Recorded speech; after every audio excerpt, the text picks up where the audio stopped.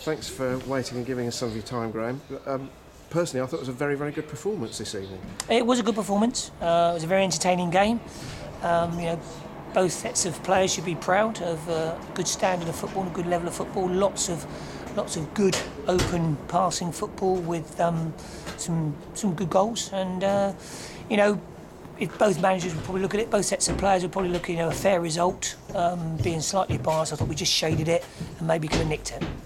Very, very good goal, particularly from Elvis, I thought, the first goal. Yeah, it was a fantastic goal, and he's got back. He's a little bit off his game the last couple of weeks. I had a little chat to him before the game and see if he got any problems at all. He said no. I said, he's just off your game. The last couple of games you haven't been quite your usual sharp self. I know he's had the flu, but tonight he put in a massive performance and a quality goal. And it was a very fine and very pacey break by Sam Hurrell that led to it.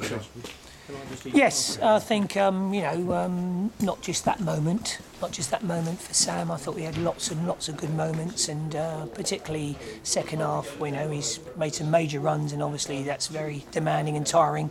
But he put in a major shift second half and did a lot of good defensive work as well. And I thought we had an excellent game. He said to me a couple of weeks ago that he was very determined to show working supporters the player that he really is, acknowledging that he hadn't produced in the first half of the season. Yeah, I mean, I think he's only a young boy. He hasn't got seasons of football behind him at this level, and I think if he was being honest, it probably just took him a little bit by a little bit of bit in awe of the situation, playing at Kingfield for him, and a little bit demanding for him, and expectations and pressure. So that's why you just got him away, just to take the pressure off him, find your form, because he had a little bit. He did some good pre-season work, in certain games, but he found his form at Bournemouth, scored a couple of goals, got his confidence back, worked perfectly, come back to me now, and he's a different player. Yeah, I suppose given that we'd lost to Dover and we'd beaten Dover, a draw was almost inevitable, really. Well, the record's good against Dover. Yes. If we played Dover every week, we'd probably be top of the league. But they're cracking games, and there's a little bit of an atmosphere all the time we play these games, and I'm sure both sets of players look forward to it, just like both sets of managers look forward to the games. Okay. There's been lots of speculation in newspapers and on websites and newspaper websites and the internet and so on about both your current position and your future in the last couple of days. Have you got a sort of general overall message for the supporters to let us know where you stand? No major statement. The situation is we lost a game of football on Saturday. We played a game of football on Tuesday, and we play a game of football on Saturday in the trophy, which is a nice game to look forward to. After that, so there's a meeting on Monday. We have lots of meetings. We don't want to be sort of creating some kind of situation here where what's going to happen on Monday. Is there a major thing going to happen on Monday? What just disappointed me was just the reaction of my supporters with a defeat.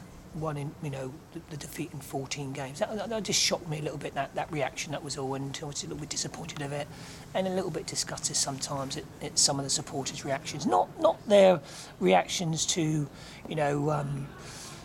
football opinions, but their reaction, their personal language sometimes, the comments that were made is what I don't think is appropriate, not just for me or any manager. I don't think it's appropriate for the game, and it's a shame, and sometimes what you're in danger of is that the minority will persuade the majority in the end, and it goes on, and it seems to be at the moment the trend for managers to be on the merry-go-round and to be getting the bullet. So it was just the situation, and the way our certain sections of our crowd reacted. We lost a game of football. We played poorly. That happens. I think it's important that what you just said there, because I think probably a very large majority of working supporters would be very, very happy for you to remain manager for as long as possible. Yeah, that's nice to hear that, and I think I'm aware of that. I think I'm aware that Woking supporters are good supporters, and I don't want to get into an issue here. I don't want to get into a situation where it builds up to be a confrontation between me and the crowd, or my management team and the crowd, and I don't want that to happen.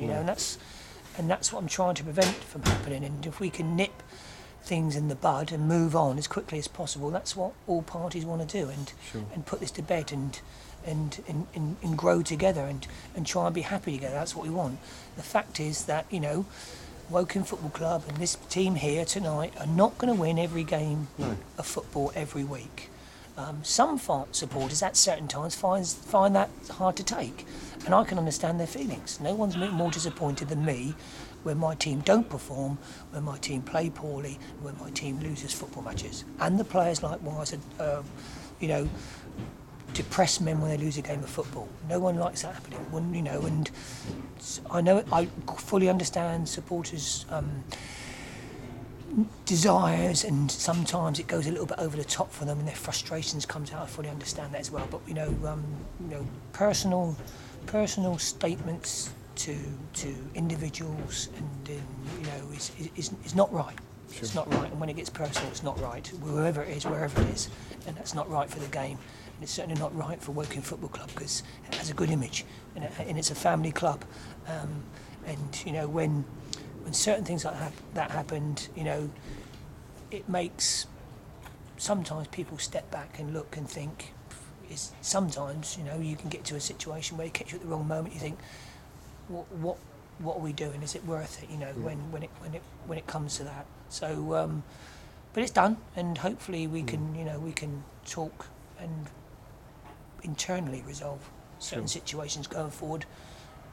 If it happens again, or we don't want Woking to be renowned for these situations. So maybe things will be put